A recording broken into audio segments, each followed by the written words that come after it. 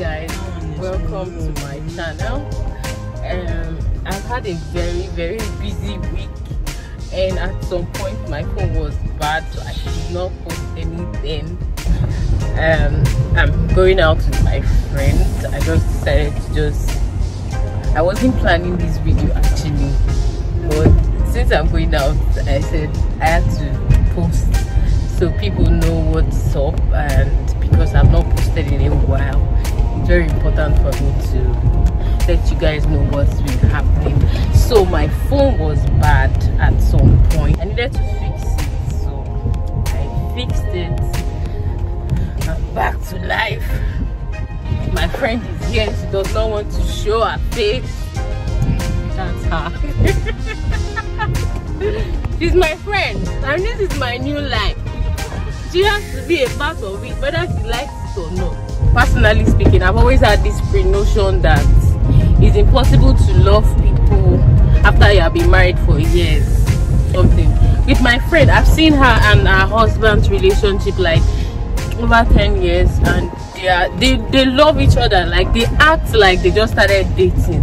So I want to ask her a question that I didn't plan for, because I know if I told her I was going to ask her this question, she would not want to have this conversation.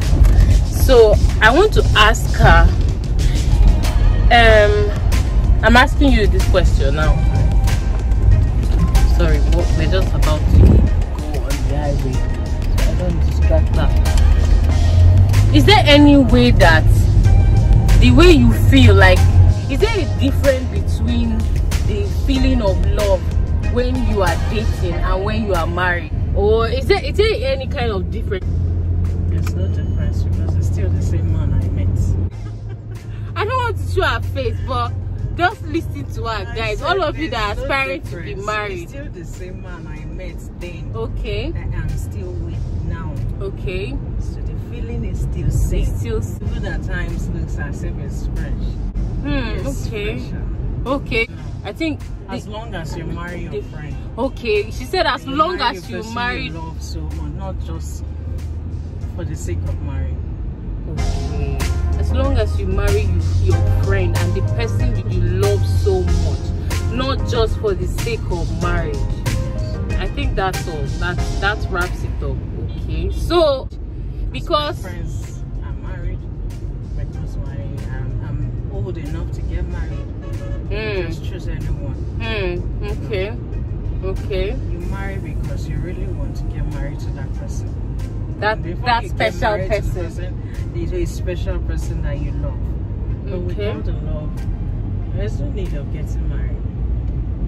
Okay. So I've just learned something, that for all of you who are still single, trying to hook up or something, like, get serious and get settled.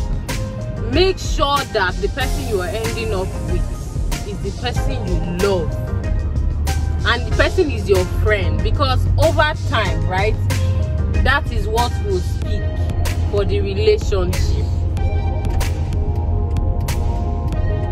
So I'm going to work on this. She inspires me a lot. I've seen their relationship grow, and these are people who have dated for, I think, like 11 years, married for like 10 years. That is like 20-something years.